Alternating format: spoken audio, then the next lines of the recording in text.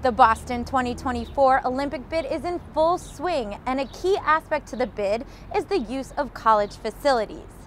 But the 2024 committee does not want to stop there. They want to get the college population involved too.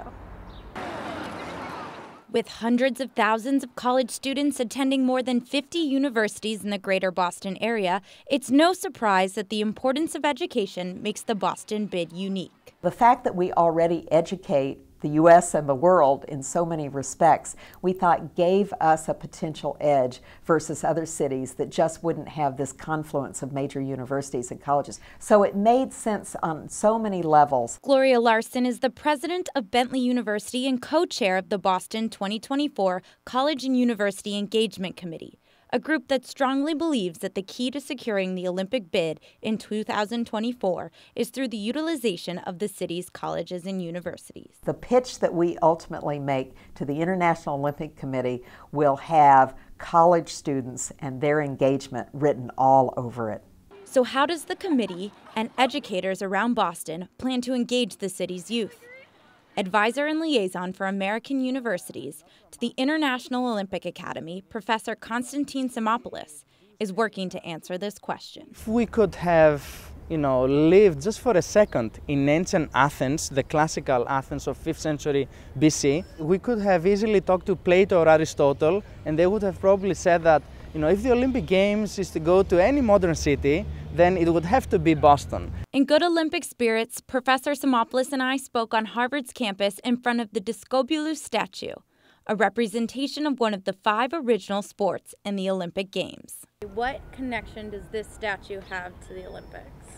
It actually has a deep connection. And I can also say that as a Greek and American, but of Greek descent, somewhere within that statue's DNA, there is a link to my DNA, and between that, the Olympic Games birthplace, which is Olympia, Greece. Professor Simopoulos is a Greek American and one of few who has been fully immersed in all aspects of the Olympic Games, with his current passion being Olympic pedagogy. Pedagogy is really a different word for education, but the meaning of education and that of teaching and being a teacher. And it comes from the Greek word, just by chance.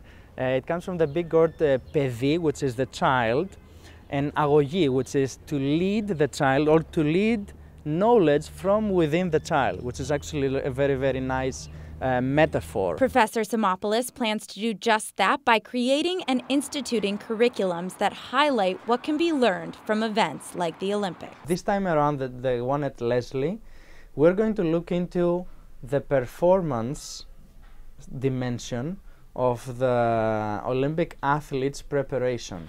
So talking about fitness or lifetime sports, what is it really that changes when an athlete prepares for the Olympic Games? There are so many things that the students, either at Leslie or on other college campuses, can really get first in terms of a deep understanding of what the bid incorporates and includes, and then why the Games would be a wise decision for Boston, regardless of the financial aspect. The original goal behind the Olympics is to build a better, more peaceful world.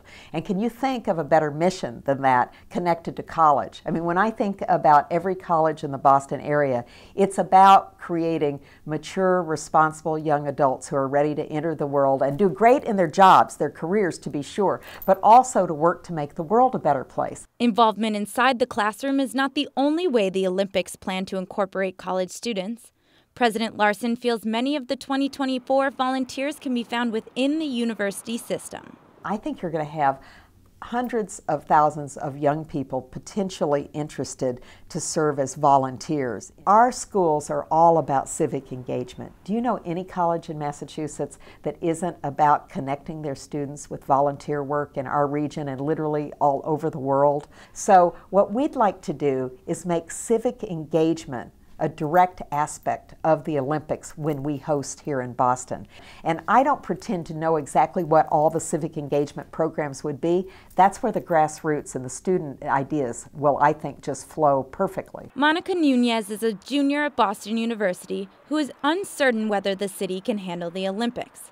Why don't you think Boston should host the 2024 Olympics? Well, I think there's numerous small reasons, but I think the main reason is that it just doesn't have the infrastructure to support such a large amount of people coming to one small area. And it's so historic that I'm just concerned that the history and the charm of downtown Boston will be compromised by all the infrastructure that's required for all of the events. Like I know I think the volleyball court is supposed to be in the Commons.